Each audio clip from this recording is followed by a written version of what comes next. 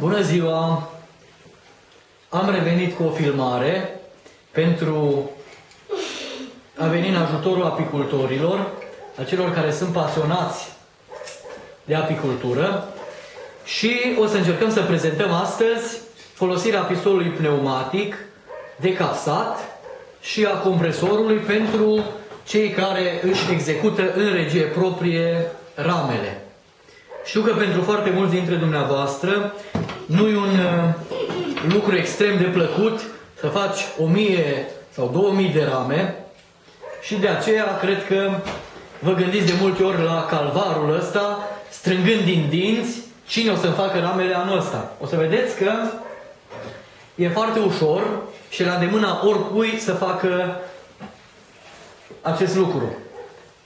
După cum vedeți, sunt rame dadant, 47 pe 30, da? 3,7 lățimea spetezei, sunt frezate, da?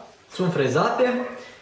O să lucrăm cu pistolul pneumatic destul de accesibil ca preț, cumpărat din comerț, și un compresor cu 50 de litri de aer comprimat.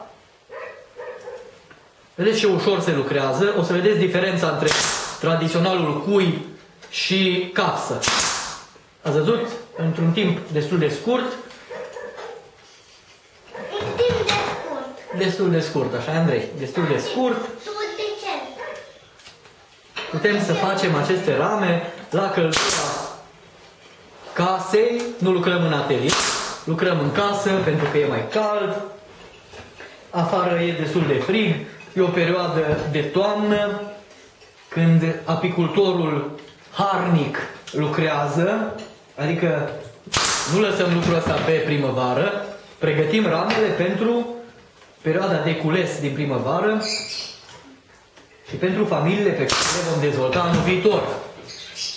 Rapid și sigur, cred că e la îndemâna oricui să lucreze cu o astfel de sculă.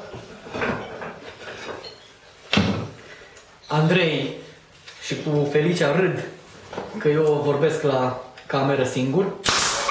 Ia uitați-vă ce frumos se capsează ramele. Și ce repede, într-un timp scurt, am făcut ramele pe care le vedeți în spatele meu. Pentru cei care vor să aplice o astfel de metodă, extrem de practică, zic eu, este nevoie de o investiție minimă de 1000 de roni, 1000 de lei, 10 milioane în lei vechi, puțină atenție și chef de lucru. Pentru că în rest, vedeți dumneavoastră ce ușor se pot executa ramele și cât de repede. Da?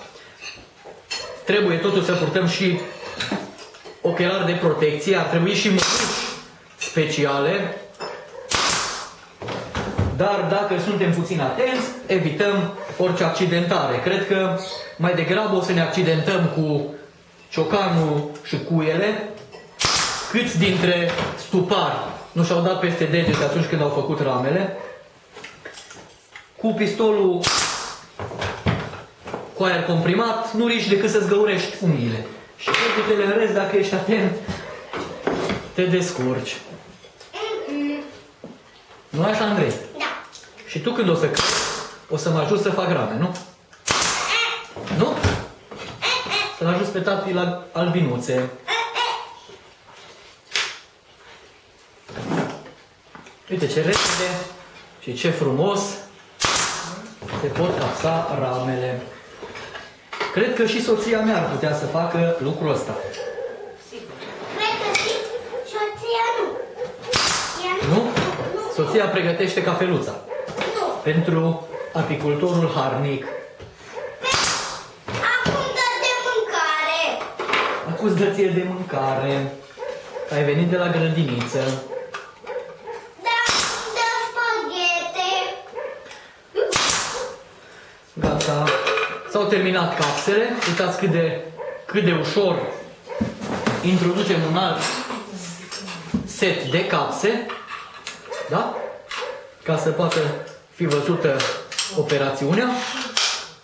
Se armează pistolul și continuăm capsatul ramelor. Uite ce frumos! Ușor și la îndemâna oricui.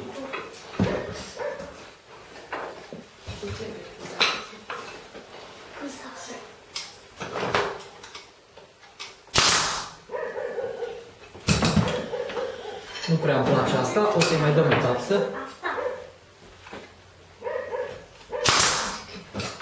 Ca să evităm ruperea spetezei.